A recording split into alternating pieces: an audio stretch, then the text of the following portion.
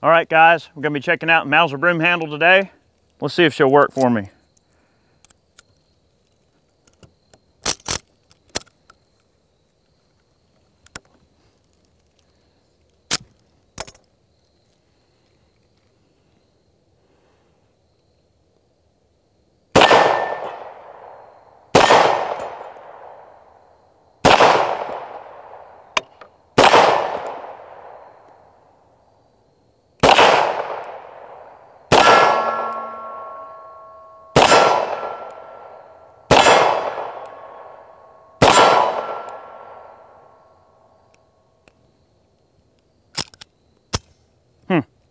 Interesting. Guys, welcome back. This is Eric here with Iraq Veteran 8888. Today we're going to be talking about a definite oddball. This is the 1896 Mauser Broomhandle. These guns are definitely unique. Until 1935, this was the highest velocity, pretty much most modern type of cartridge of its type to come along in a long time. The Colt Walker is definitely a really powerful gun in its day and everything like that. But the Mauser Broomhandle really changed things a lot. You know, at a time when a lot of guns were revolvers, they were single actions, they were, you know, all these different types of revolvers that we were using. This was really one of the first commercially and militarily viable semi-automatic handguns ever. Like, this gun really paved the way for what we know today in terms of handgun technology. And it really shows how things have progressed, because this, you saw that I just fed the gun with a stripper clip. So it's a 10-shot integral box. One of the unique features of the Mauser Broomhandle is that the magazine is fixed into the gun and it is in front of the trigger guard. Okay, there's not a whole lot of guns out there that have the magazine actually in front of the trigger guard. So it is in front of the trigger. It's a 10-shot repeater. It's a really interesting gun, and you know, it's a German design. So, you know, they were always on the forefront of designing a lot of killer things. I mean, like around 1908, the Luger came around, and then of course, you know, all the other gun designs that Germany was really famous for making a lot of crazy things. There was a gun, actually a couple of different gun designs that came prior to the Mauser Broomhandle, like the Brochards and a few of the other odds and ends. If you just go and like search for them on the internet, you'll see that there were some kind of like experimental guns that, in their own regard, they were relatively successful, but this was really like the first big break that Mauser had in terms of their handguns that just really put them on the map. I mean, Mauser Broomhandle is one of the most iconic and recognized gun designs anywhere. I mean, these things are awesome, and they've been used by a ton of different militaries around the world for a long time. They, you know, went through 2 world wars and beyond. Heck, these things are probably used in some small degree all the way up through Vietnam in some cases. So these things have been around the world. They've been used. They've been regarded by many as a status symbol. The Chinese loved the Mauser Broomhandle. In fact, this particular Mauser that I'm holding was a gun that was intended for Chinese contract of some type. It does have Chinese markings and things like that. The Chinese loved the Mauser Broomhandle, and they used them in great numbers throughout the various conflicts that they were in and everything like that. Another interesting feature of the gun, you know, it does have this kind of long, skinny barrel, which is really crazy. It has tangent sights, so it has a tangent just like you would see on a Mauser rifle. So that tangent follows over to the pistol design. It has a slotted frame, and the reason that it gets its name, the Broomhandle, is because of the unique shape of the grip. It does look very much like a broom handle, so that's why they call it the Broomhandle. And this was really one of the, in my opinion, one of the most artistically created firearms ever. The Mauser Broomhandle was a work of art. Every single part of this gun is a complex interlocking work of just random parts. Like, the only screw in this entire gun is the screw that holds the grip panels on, and that's it. The rest of it is all clockworks and leaf springs and just really fine fitment. All right, the bolt travels within this massive upper receiver, and it's basically just this long square-shaped bolt. And it's, you know, it's a really neat gun. You've got a stripper clip notch right here, and it's intended to be fed with stripper clips. Another interesting part of the Mauser Broomhandle was the fact that it was I don't know if it was the first gun to really be designed around using like a shoulder stock in conjunction with the gun, but it was certainly one of the first militarily viable guns to utilize a shoulder stock. So that really puts the Mauser Broomhandle technically sort of as like the first PDW, because you've got this, you know, it's a little ungainly by today's standards, but you do kind of have this long and ungainly stock, which really allows you to almost use this like a little carbine in a way. Mauser also made a bunch of these guns in carbine form with longer barrels, longer sight radius, and they were intended to be used as a carbine.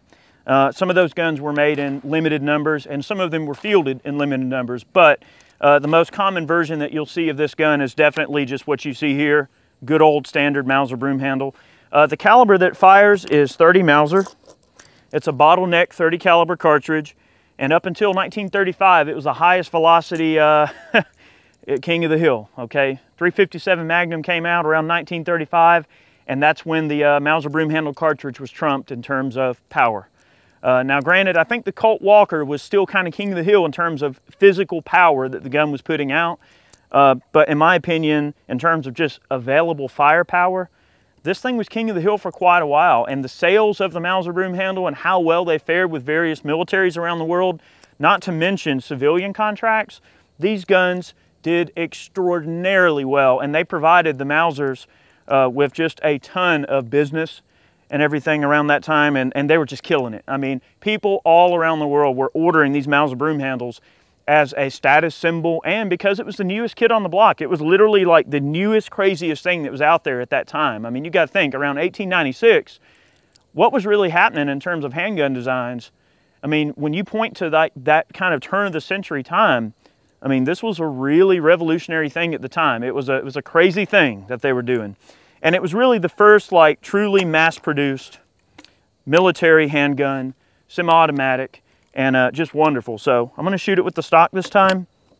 This particular gun, you notice I have another Broomhandle here.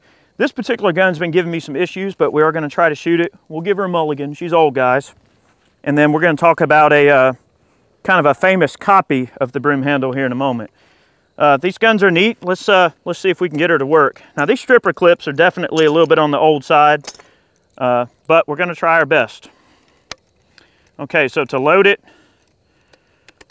down the hatch with the stripper clip, remove the stripper clip, the bolt automatically drops on the first cartridge, the gun's ready to fire. The safety is located on the left side of the firearm. Up is safe, down is fire. All right, we're gonna try to take out our evil watermelons back there, and hopefully this gun is gonna work for me.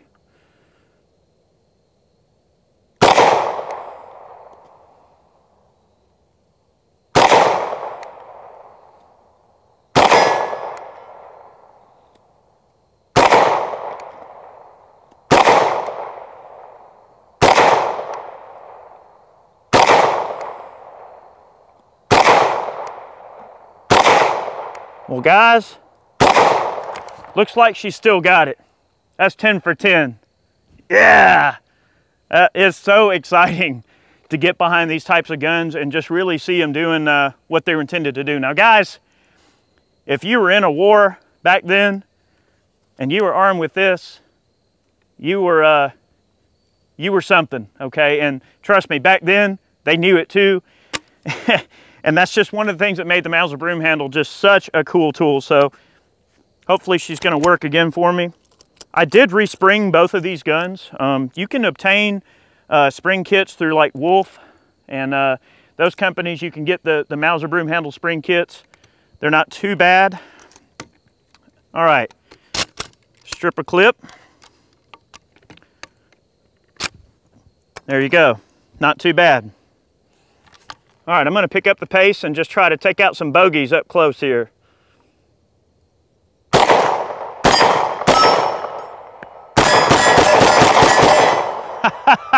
Yeah, that's what I'm talking about. All right, let's try again. Now, you probably didn't see in the film what just happened. One of the kind of weird things about the Mauser Broomhandle and what'll happen sometimes is the second round before the last round sometimes will kind of popcorn out of the top. and fly past the user's head. Now, I don't know, I didn't count those shots, but that might have been 9 shots because I felt something hit me in the head right here, and I think it was a live round being jettisoned from the gun. It was a problem that kind of always plagued them, and especially once parts tend to get a little bit more worn out, sometimes they'll throw a live round out of them. Oddly enough, they'll still work and they'll still feed until they're empty, but it'll tend to throw a live round here and there, and that's not the first time that's happened to me, not only with this broom handle, but with other ones. Another interesting thing to note is that they also did a version of this broom handle that they called the Red 9. You can identify those by a Red 9 carved into the grips, and those were guns that were converted or made in 9mm. So they did these in a couple of different calibers.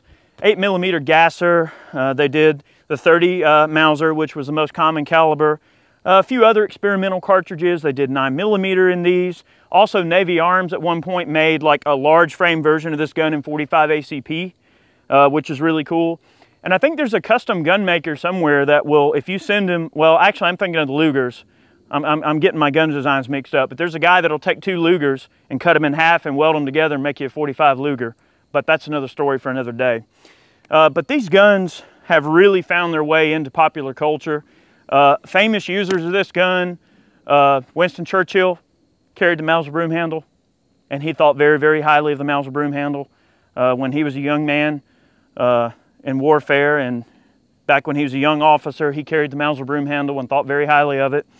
Also, if you watch a little movie called Star Wars, you're probably familiar with Han Solo, and you notice his blaster is modeled after a Mauser broom handle. In fact, a lot of the guns in Star Wars and the uniforms in Star Wars are basically modeled after a lot of German weaponry. So that's one interesting thing about Star Wars.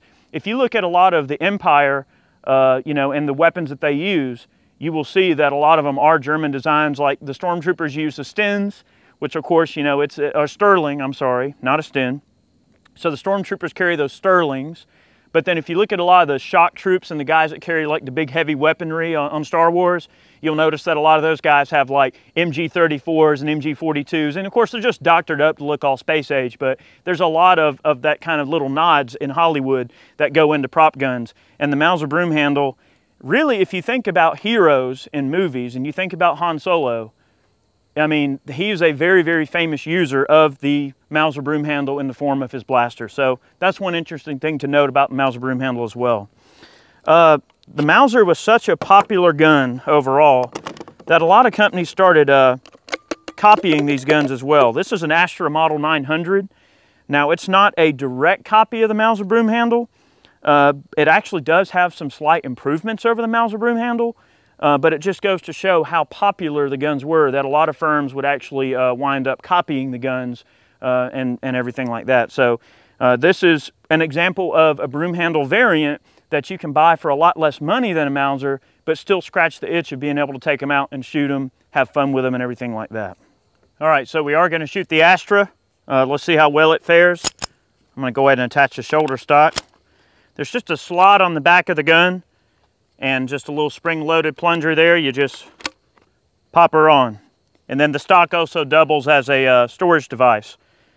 You know, funny thing is, so what if I want to have a Mauser broom handle inside of a Mauser broom handle? So see, now I can carry a spare. Anyway, enough silliness. Let's shoot it. Okay. All right, let's see how the Astra 900 fares. Both these guns have been respringed. Hopefully this will work. Ooh, that fed butter smooth, didn't it? All right, Astra 900. Let's see what happens here. Now, when you're shooting these things with a stock, you know, you can't wrap your hand like that because that hammer will pinch you. You kind of have to have a teacup grip and kind of cup it like this. All right.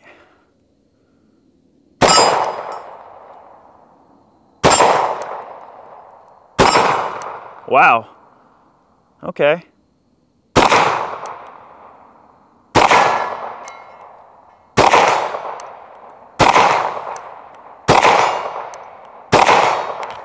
All right, see, there's that round I was talking about. Sometimes it'll throw around, and sometimes it'll jam the gun up. Sometimes it won't. All right, let's try again. It's just the nature of these guns, guys. Sometimes they can be a little bit of a bear. We're gonna be fair on her. She's getting old. All right, I'm gonna rapid fire. I'm gonna see how quick I can shoot these up close, and I'm gonna just try to keep them all in the gong, but I'm gonna try to shoot as fast as I can with this Mauser, with this Astra here.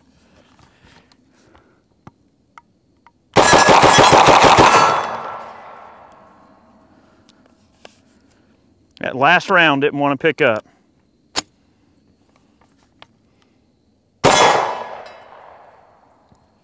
All right, let's swap the guns. We're gonna go back to the Mauser. I'm gonna try the same thing. Just shoot a little bit long range. Some of these stripper clips haven't really been working for me today, but yeah, that one not wanting to work. Guys, it's just the nature of these guns. Kind of have to just find what works in them. It is not liking these stripper clips. All right, try again. Found one that it sort of liked. All right. I'm just gonna shoot at some choice stuff here. All right, we're back to the Mauser now.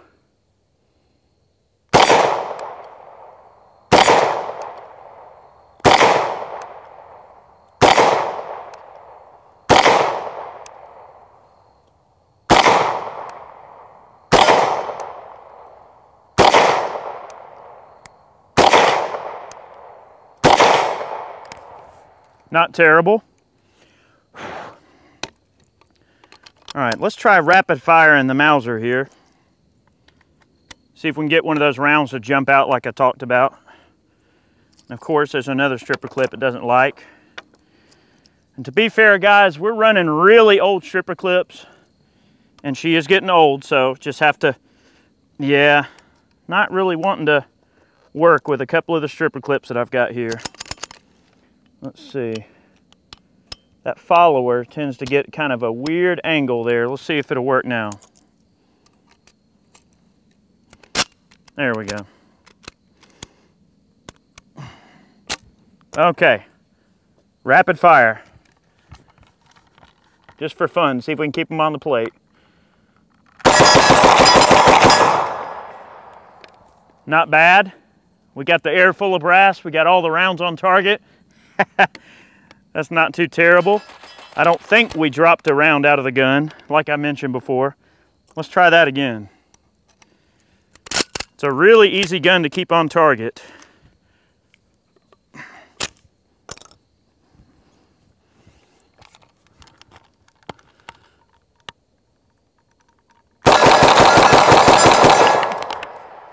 That's actually not a terrible rapid fire group right there on that target.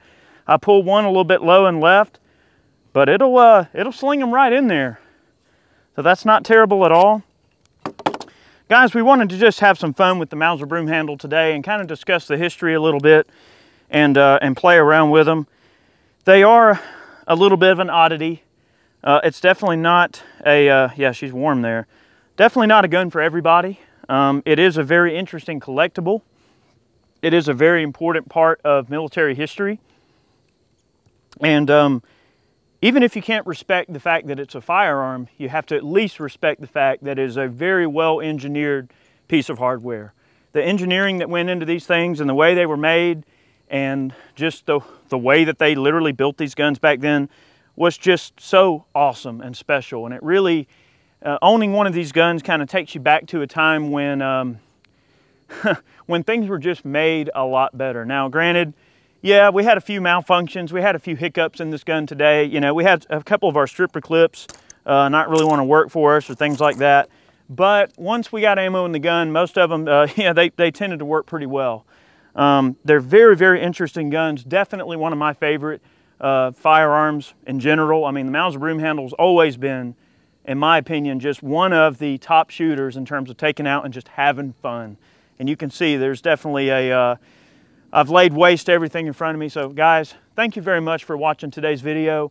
We appreciate all of our subscribers and the people that watch these videos, all of our Patreon supporters, all the folks that support us through the purchase of man cans. Guys, that means so much to me and my family. I really appreciate how awesome you guys are. Y'all are wonderful. Thanks for watching. We'll catch you next time.